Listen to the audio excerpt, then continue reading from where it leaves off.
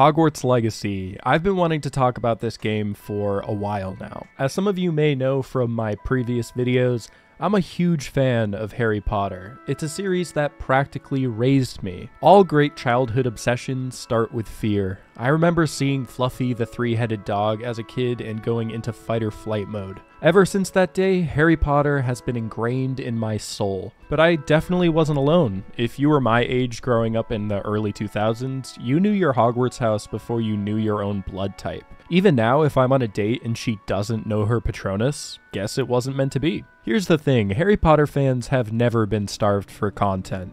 We had all the novels, the movies, spin-off films, cookbooks, a theme park, BuzzFeed quizzes, cringy millennial merch, whatever this thing is. We had it all, but truth be told, it was never enough. No, what we always truly wanted was an open-world Harry Potter game. Sure, we had the mainline series of games and the Lego games, but it never quite scratched the right itch, you know what I mean? We wanted to create our own characters, attend our own classes, and learn our own spells. In a nutshell, we wanted that cozy feeling that the books gave us, but in video game form. From a series so popular, it was really only a matter of time that one day we would finally live out our childhood Hogwarts fantasies. Well, that day finally came. Hogwarts Legacy is here. I've been following this game ever since the first leaked gameplay footage back in 2018, and I gotta say, it feels pretty amazing to have finally played the game that I dreamed of as a 10-year-old. It raises a question though, was Hogwarts Legacy worth the wait? The reason why I gave you my entire backstory just now was because I need you to know that this review is extremely biased. This isn't just a review for a game I played for 80 hours. It's a game I've been invested in for 15 years.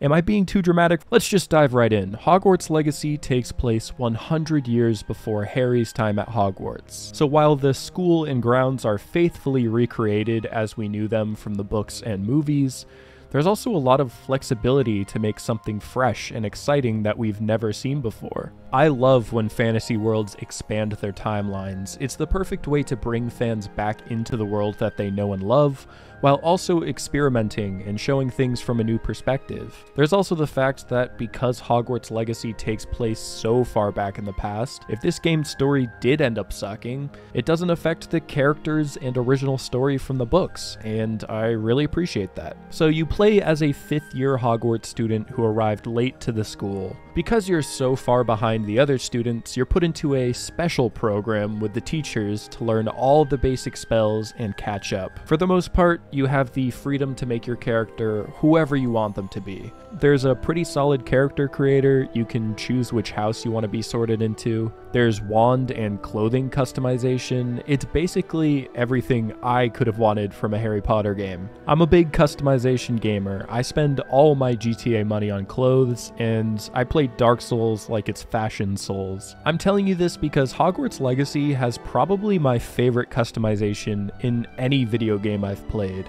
There's just so many options for clothing to find in the world, so many different styles of robes and goofy looking wizard hats. A little hot tip for you guys, I used to hoard all of my favorite outfits in Hogwarts Legacy, but then I learned that even if you sell the clothes to a vendor, you can still wear them as cosmetics. I don't know why more games don't do this, it's so useful. Okay, we're getting off track. Let's just talk about the world for a bit though, because I really think it's the biggest strength that this game has. I have fallen in love with Avalanche Software because you can tell they are extremely passionate about Harry Potter from all the videos they post on their channel. They even have a designated Harry Potter lore keeper on their team, which is just so awesome. This world that they have built is truly something exceptional. It's one thing to adapt a world from one medium to another, but they added a whole new dimension to Hogwarts. We've already seen these nostalgic hallways in the movies, but what's on the other end of them? Well, now we can actually find out. Playing this game has changed the way I watch the movies and read the books, because now I feel like I just understand the castle better. And the castle is huge, by the way. Even after basically 100%ing the game, I still get lost exploring Hogwarts. It's massive, and not just that, but it's also filled with interesting things happening all the time. Students playing pranks, statues getting up and walking around, ghosts chasing each other through the halls, paintings talking and playing music. The castle is not just big to be big, It's immersive and tangled and full of life, exactly how the books make Hogwarts seem. This is also a completionist kind of game because there's a lot of stuff to interact with within the school.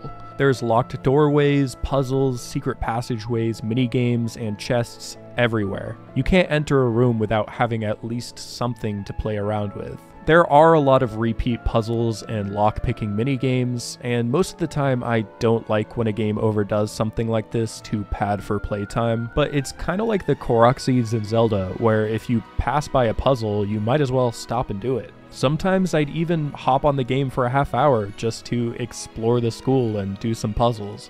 So I'm really not complaining. So Hogwarts is amazing, but that's not even half of it. There's also the entire massive grounds outside of Hogwarts to explore. You have these long stretches of beautiful countryside. There's Hogsmeade Village with vendors and students and more puzzles and interesting things to interact with. Scattered around the world, there are other villages with their own quest lines. This game is very big. In most games, having long stretches of land is boring and bloated. But in Hogwarts Legacy, you can ride a freaking broom, dude.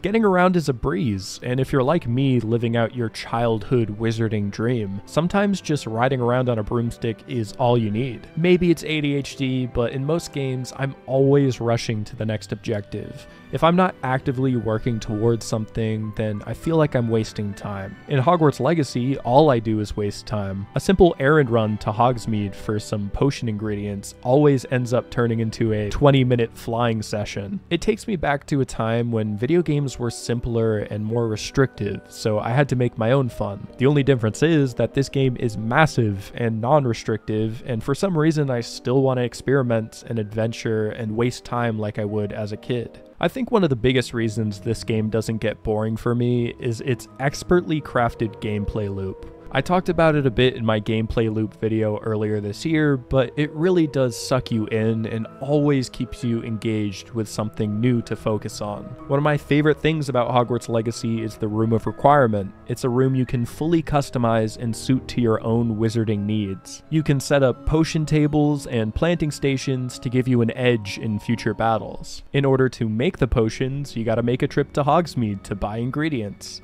In order to afford those ingredients, you gotta fight some enemies to get some money.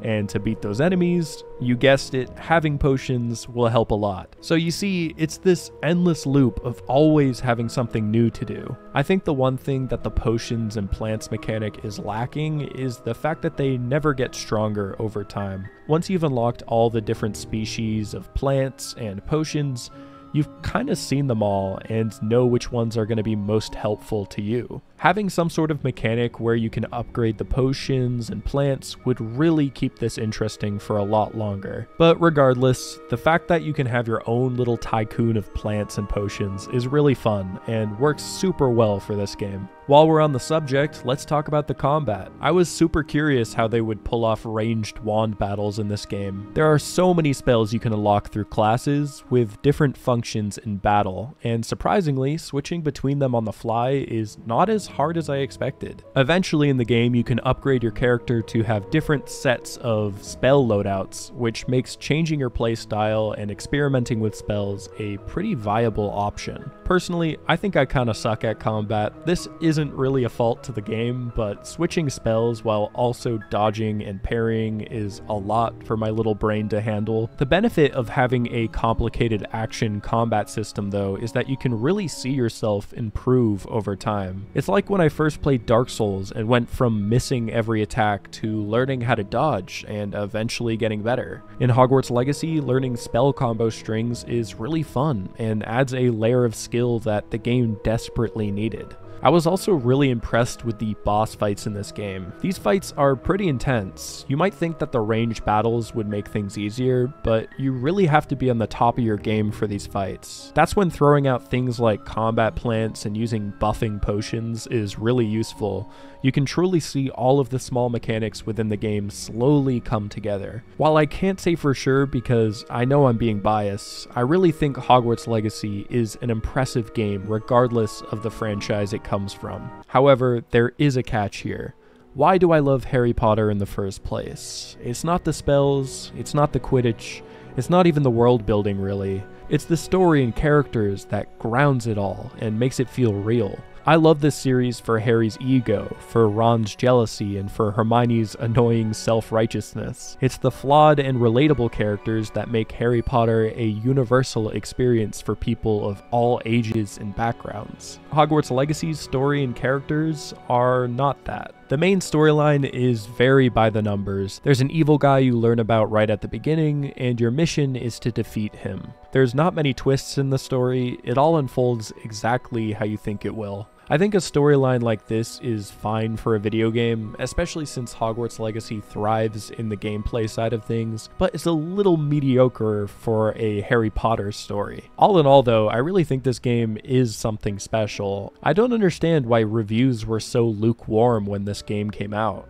Regardless of what you think about Harry Potter in general, this is an impressive feat for a studio that's never done something like this before. I would love to see a sequel to this game, but honestly, I could revisit this game again and again and be totally okay with that. So, the answer to the question, was it worth waiting 15 years for an open world Harry Potter game? My answer is yes. It's not flawless, but it's exactly what I wanted it to be. So let me know what you guys think of Hogwarts Legacy. What house are you in? I'm a Ravenclaw, if you couldn't tell by the video. Okay guys, subscribe for more reviews like this one. I'll see you soon. Bye-bye.